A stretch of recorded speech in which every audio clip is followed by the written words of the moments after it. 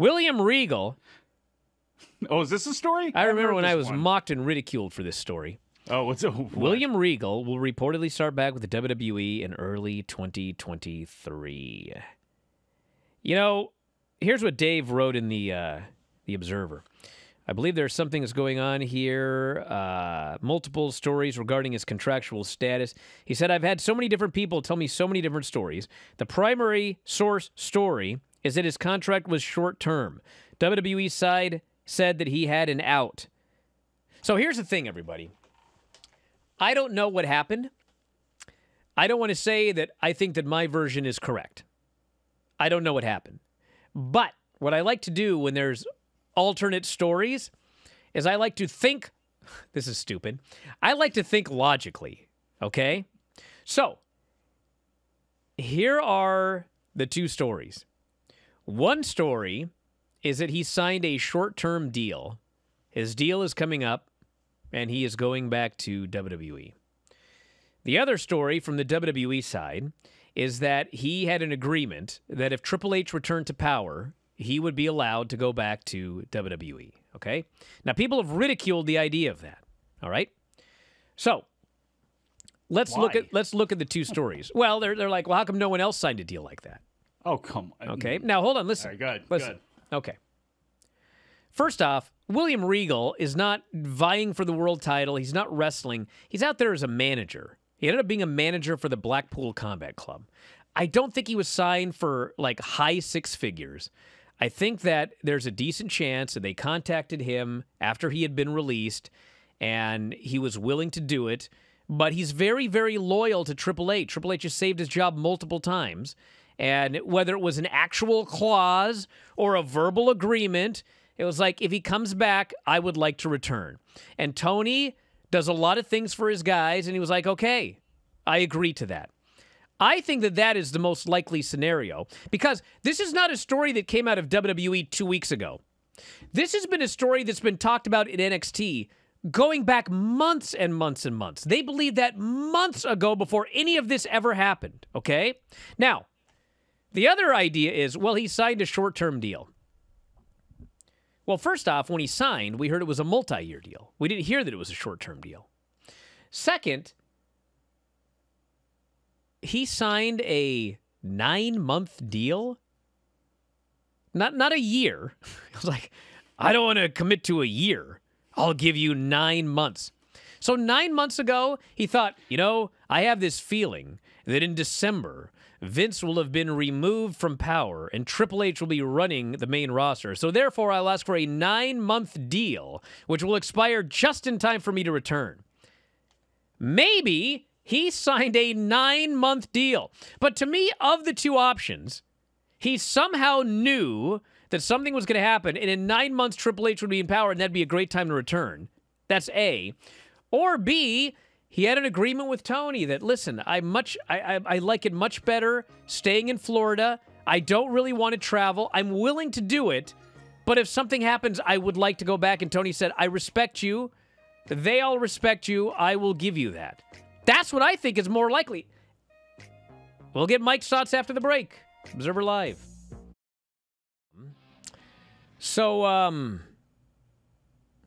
one of the questions was on the chat here, why would Regal have presumed that Triple H was going to end up back in power? Okay, and I don't know. I don't know why, but I can speculate, and that is because this guy worked with Vince McMahon forever. Okay, and I mean, do we need to make a list here over the next decade of things that Vince did and went back on over and over and over and over again?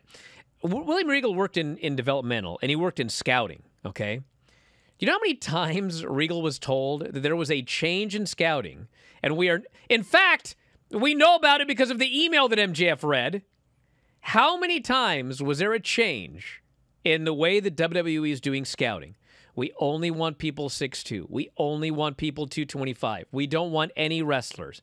The most recent time they did that, I mean, the day it happened, we were like, this ain't gonna last. You know what? It didn't last, okay? So, Triple H was removed from his position as head of developmental, and they started this NXT 2.0. You guys remember the first few weeks of NXT 2.0? The colors, all the green guys. The show was a horror. It was nothing like the old NXT. If you're William Regal, would you not take one look at this colorful NXT 2.0 with Vince and Dunn in charge and go, dude, there ain't no way this is going to last. There's no way. We're going to be back to the other NXT. I don't know if it'll be 6 months, a year, whatever. He's very close to Triple H. Triple H had a health issue in September. He signed with AEW in March, October, November, December, January, February, 6 months post Triple H's his deal. And, you know, I'm sure he was talking to Triple H all the time. And by February, March, he probably had a good idea that, you know, this guy's doing all right. And did anybody think we were never going to see Triple H in WWE again doing anything? Like we'd never see him again. So I don't think it's a stretch at all to think that he talked to Tony and said, you know, I'm really loyal to this guy. This NXT 2.0 thing, it ain't working. It's nothing like it used to be. This deal of only not looking for pro wrestlers, like it's not going to work out. You know, I think that at some point it's going to go back to the way it was, and I don't want to travel. I'd rather stay at home. I've got health issues. You know, he's talked about his health issues. You know, it's probably not fun being on the road in airports every week. I can totally see him talking to Tony, and, you know, he and Danielson are close. Him and Moxley are close. You know, they all respect this guy greatly. I can absolutely see something like this happening. I think that's way more likely than I'm going to sign a 9-month deal. Actually, less than that. March, April, May, June, July, August, September, October, November. Yeah, 9 months. I'm not very good at math. But I find it far more likely that he did that than I want to sign exactly a 9-month deal because I think in December it'll all be different and I'm going to want to go back. But I don't know. All I know is it looks like he's going back. The odds he signed a 9-month deal are... that's just too perplexing for me to even, like, comprehend something like that. I mean, he probably did sign for a year or signed for 3 years, but actually had enough foresight to go, I want this in my contract. Okay? It doesn't...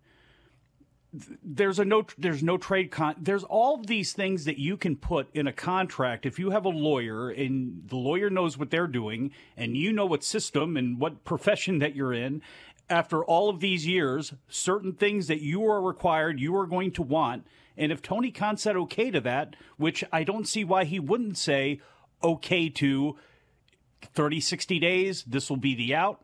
And if Triple H actually gets back in charge, we will go ahead and release you.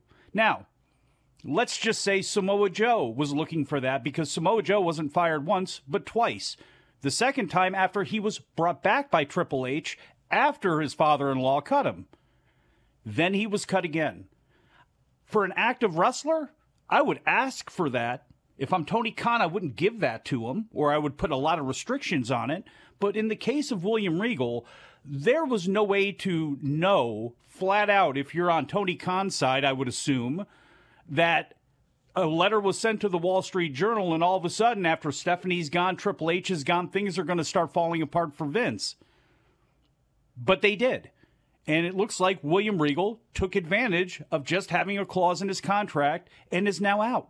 They're talking about Regal. Everything is talked about. Regal will not show up until after the beginning of the year, which would make 30 or 60 days. I guess 30 days at this point, maybe 60. There's all of these conspiracies as to this story with William Regal when this part of the story seems really simple.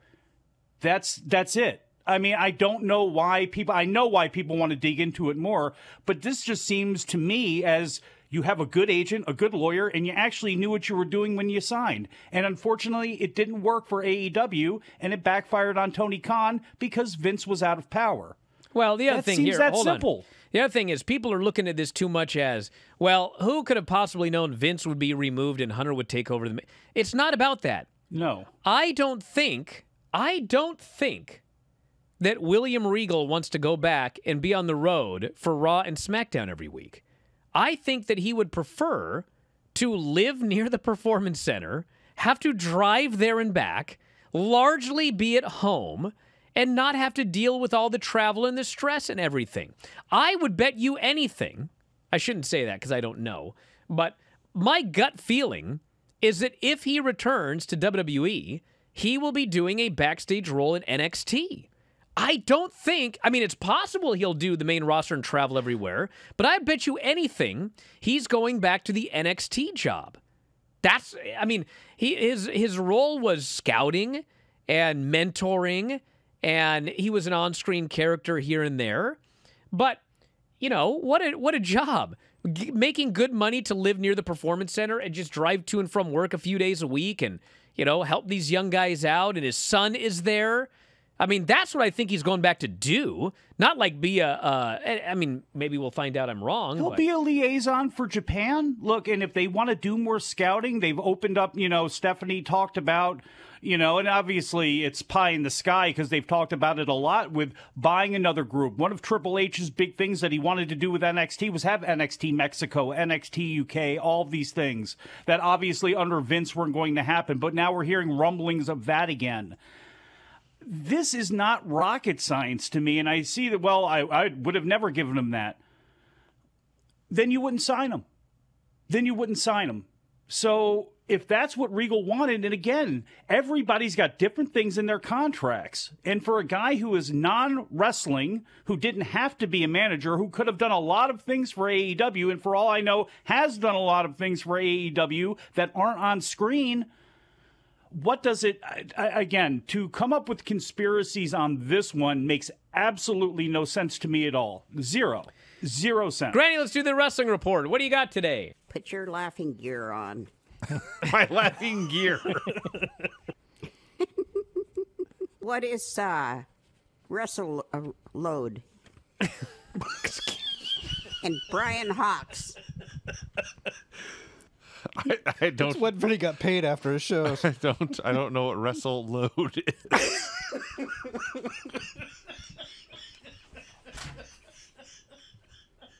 Oh, wait a minute. It's WrestleCade. Oh, well, that makes more sense. Where'd Brian go? He's recuperating. He's broken. You broke him, Granny. Sheesh.